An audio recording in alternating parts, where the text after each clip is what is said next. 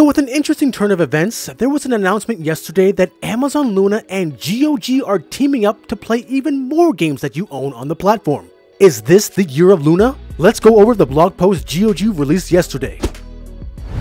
Now I'll put the blog post in the description so you can go check it out, but let's run through what they have mentioned and what they haven't and do a little speculating about this news. So GOG games are coming to Amazon Luna.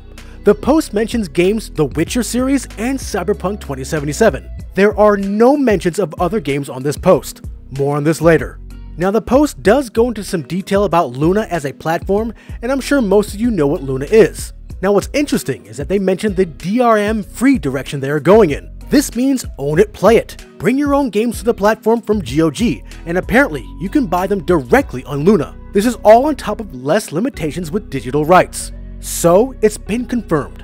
Amazon Luna is going in this direction from now on from what it looks like. This is fantastic news for the platform. And as I mentioned in yesterday's video on Ubisoft bringing key games to the platform, this will enhance the value of the platform tenfold. It is very good to know that Amazon hasn't just been sitting on their hands with Luna this whole time. This is a giant step in the right direction for the platform. I am very pleased with this information. But this does leave me with some questions, concerns, and even some complaints about this decision. First, how many games from GOG will they be bringing to the platform? When Ubisoft came, it wasn't the whole collection of PC games. Heck, it wasn't even the full collection of Ubisoft Plus titles, just a select few. Will that happen here as well? Here's another question. Will there be a publisher problem as we do with several publishers on GeForce Now? Will Sony be here? Is Bethesda joining the party? Has Lucasfilm signed off on this? Etc, etc. I sure hope so. Now for the last thing, for those who remember my video on what Luna needs to do to be successful, I stated that they need to expand the Epic Games library, not GOG. Here's the problem.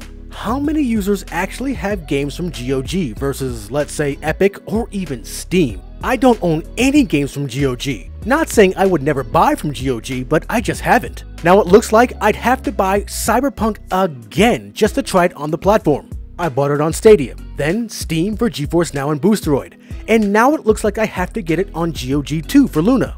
Why didn't they just go with Epic Games? These are all questions I have regarding this. Granted, this announcement is really good news, but I still have a few concerns and I'm sure most of you guys do too. So let me know what your concerns are in the comments below. And if you like this news update on Amazon Luna, give us a like. Also, make sure to join as a member of the channel or join our Patreon and our Discord in the links below. And above all else, make sure to subscribe to keep it locked right here at the only place where you can do battle in gaming heaven, Cloud Gaming Battle.